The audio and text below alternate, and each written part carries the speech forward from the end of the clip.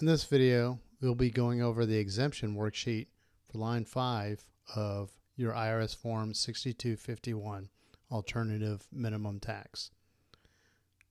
The amount that you calculate in this worksheet represents the exemption that you may be able to claim when you're completing the tax form so that you can exclude certain amounts from AMT.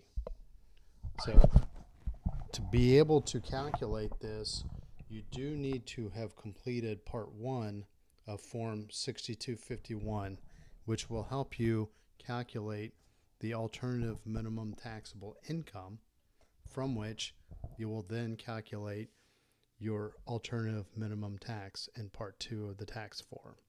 So basically the first step of part 2 of Form 6251 helps you calculate the amount that you're going to exempt from your taxable income, and then from there you'll calculate your remaining AMT tax responsibility.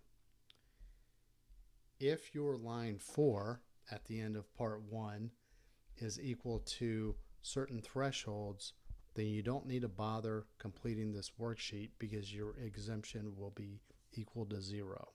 So those thresholds include, for single or head of household taxpayers, $903,350. For a married couple filing a joint return or a qualifying surviving spouse, $1,662,300. Or for a married couple filing a separate return, $831,150. If your line 4, representing the alternative minimum taxable income, exceeds these thresholds based upon your tax filing status, then you don't need to complete this worksheet. You would simply enter the amount from your line 4 onto line 6 and then go to line 7 to calculate your AMT. Let's go ahead and begin with line 1. So you'll enter one of the following numbers based on your tax filing status. For single or head of household taxpayers, enter $81,300. For married couples filing a joint return or a qualifying surviving spouse, enter $126,500.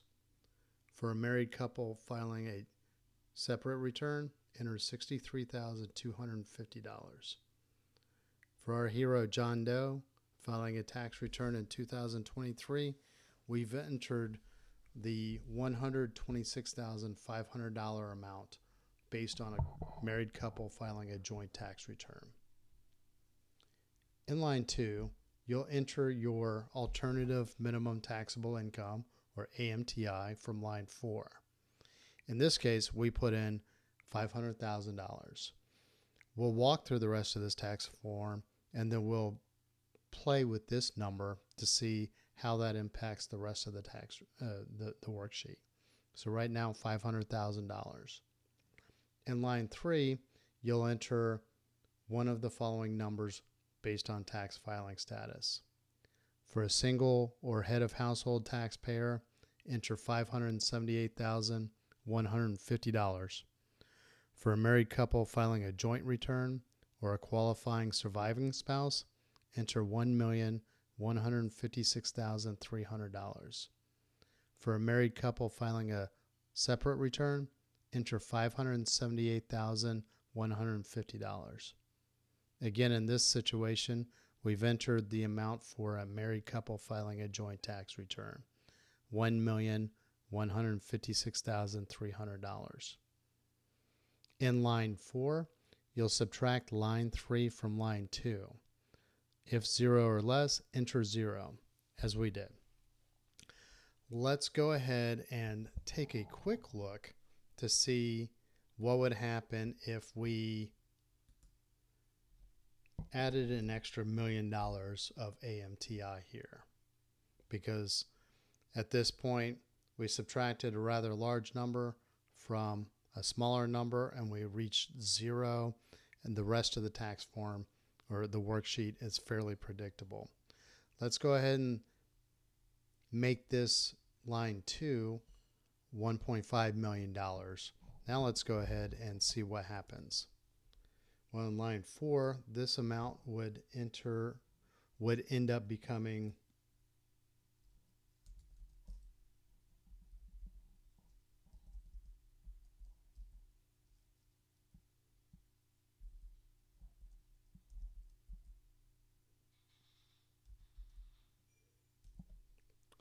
$343,700.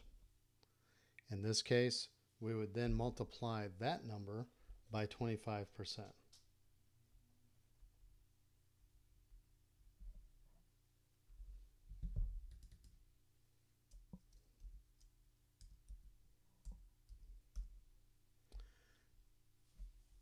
And when we do that, we arrive at $85,925. From there, we would subtract this from the line 1 amount, which gives us a total of $40,575. That amount ends up being the exemption that we would then enter into line 5. So we're basically calculating the exemption based on a phase out of AMT exemption between certain tax figures. So at this point, our exemption was $126,500 at the very top. Based on our AMTI, we've reduced that exemption down to $40,575. So we haven't completely phased out of the exemption, but we're pretty close to it. That would be the amount that you enter onto line 5, and then you would go on to calculate the rest of your AMT liability from line 6 through line 11 of your form 6251. So that's all we have for this video. Basically, it's a straightforward line 5 exemption worksheet that you would then use to calculate your AMT on form 6251. If you'd like, we've covered form 6251 in depth in both a video and an article. We'll put links to those in the show notes. And if you like our articles, feel free to subscribe to our newsletter, which you can find by going to teachmepersonalfinance.com. If you type in the name of a tax form that you're looking for, the odds are pretty high that we've written an article that covers that. So feel free to go to our website to subscribe to our newsletter and to read more about different tax forms that we've covered. If you like our YouTube videos, please subscribe to our YouTube channel. And if you have any questions, comments, or if there's anything else that you would like us to cover in an upcoming video, please don't hesitate to put a comment in the comment section. Thank you very much and have a great day.